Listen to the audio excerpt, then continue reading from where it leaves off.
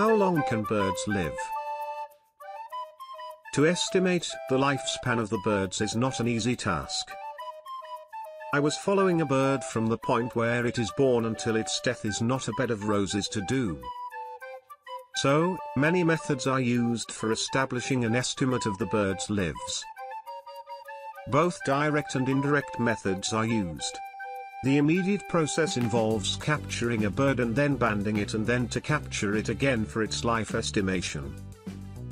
Higher mortality rates have been observed in young baby birds who do not have much experience of flying and saving themselves from predators.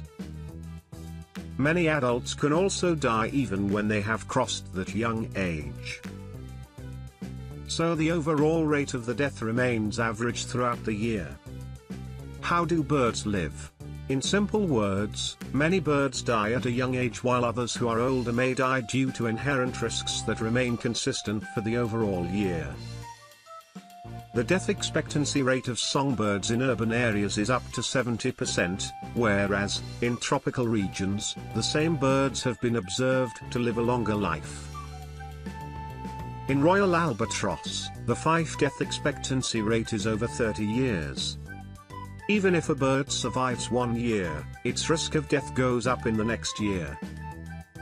After 19 years, common terns reach their old age, and ultimately, after that, their annual chance to die increases. Size plays a very significant role in the life duration of birds.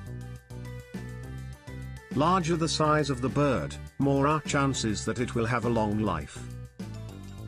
Similarly, a small-sized bird will have a shorter lifespan. But still, you cannot make an exact estimate about the life of any bird.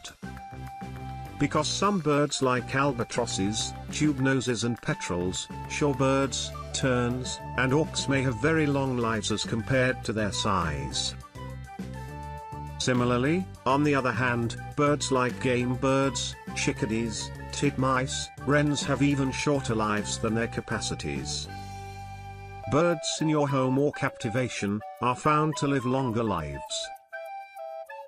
Once upon a time in a zoo, a bird called sulphur-crested cockatoo lived almost 80+ years. In Canada, a captivated geese lived for 33 years. Similarly, house sparrows in captivation lived for 23 years. When these species are in their natural habitats, their lifespan is shorter due to a more significant number of risks like predators, diseases, the lack of food. Recent researches about seabirds have shown that their lifespan will increase in the coming times. How do birds live? The second problem is related to the diet. It is very hard to find food in the chilling winds. Food is the utmost need to keep their body temperatures elevated. So these birds don't have any magic wand to survive winters, despite these birds have resolved their problems. Most birds work on a simple rule: they minimize the calories they use the whole day, and they ingest maximum calories for high body temperatures. How do birds survive the winter?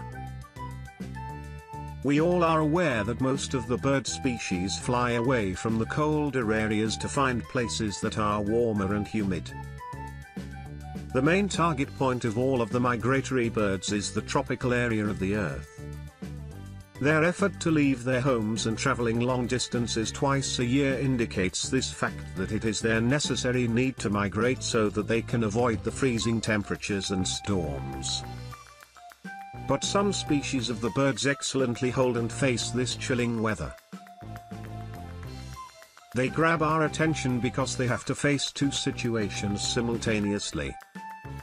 Don't forget like and subscribe my channel and click on bell button for more videos.